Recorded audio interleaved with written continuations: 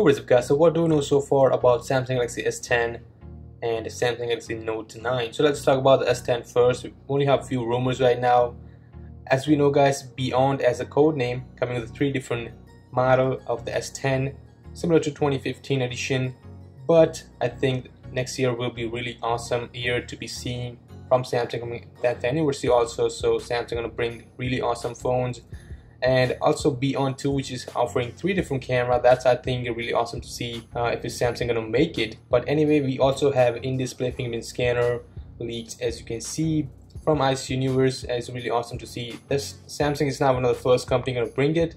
There are also some Chinese company already have in their phones in-display fingerprint scanner, but I think Samsung gonna done a really better job in next year in 2019. But anyway, let's talk about the Note 9. Because you're going to see this Note 9 really soon in August 9, 2018 in New York City. They're going to announce this device. So the Note 9 specs will be similar to the S9 or S9 Plus. We're going to see Qualcomm Snapdragon 845 processor, Adreno 630 GPU with the 6 GB RAM.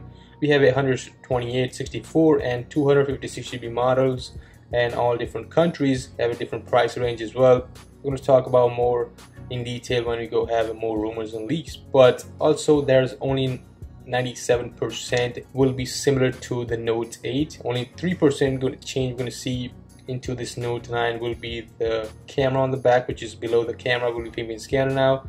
That's the only change we're going to see. Also the S Pen, which is more focused, they're going to do in 2018 right now, because we saw S8 they only focus on the display, and now S9 they focus on the camera.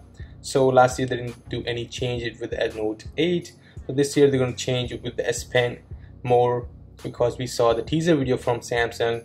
They only gonna focus S Pen this year. So I think really awesome to see guys what new tech gonna bring it, this S Pen with the Note 9. And as I told you guys, only 3% change we're gonna see in this Note 9. So I think not worth to upgrade to the Note 9, but wait for the S10, which is in 2019 coming with the Samsung 10th anniversary. Also according to Ice Universe, we have 4000 mAh battery in the Note 9, so that's bigger than Note 8. Also, the charging speed will be similar to S7, S8 or S9.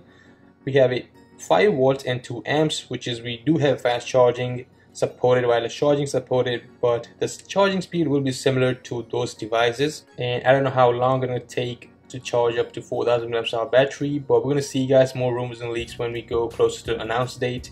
And really awesome to see guys 4000 mAh battery in the Note 9. So guys, let me know what you're thinking about these two devices. I know Note 9 is coming soon. I'm really excited to see this phone in my hand. But anyway, leave your thoughts in comment below. I'll catch you in the next video. Peace out.